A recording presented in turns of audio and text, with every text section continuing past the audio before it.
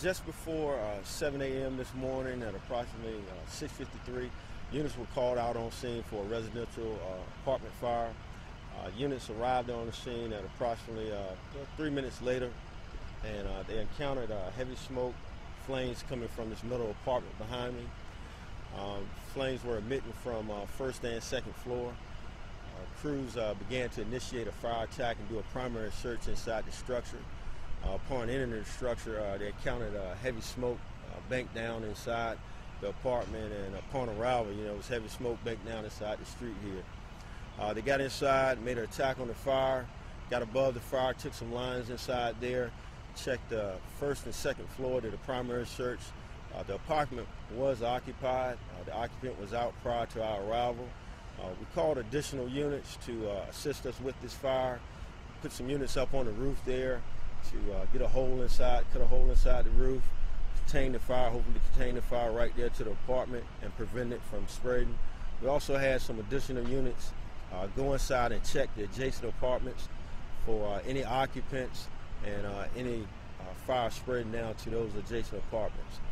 Once the units got inside there, they found out that those apartments weren't occupied at the time, and there was some smoke damage to the adjacent apartments. It's approximately 16 units down here just behind me. We're probably going to have about 3 apartment units at this time that's going to be affected.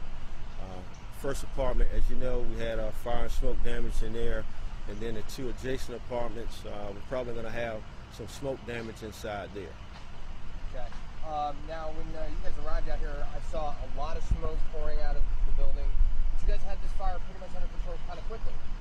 Yeah, here again, we were able to get a pretty quick response.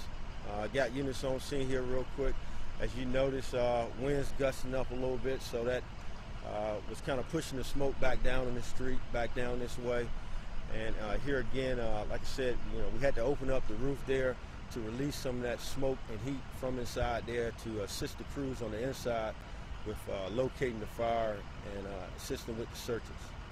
Now, everybody that was in this building has been evacuated this time. Aside from the 3 apartments that were, affected, how long do you think possibly it might be before these folks can return to their homes?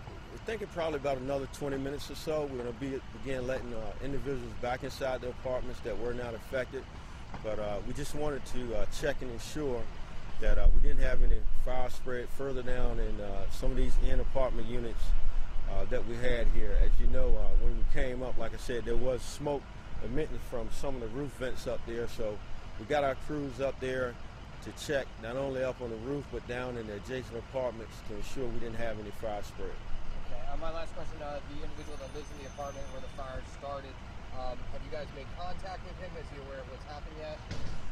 I personally have not made contact with that individual. Our crews have, so once I get an opportunity to speak with the individual and the crews that did speak with him, I'll update you on that.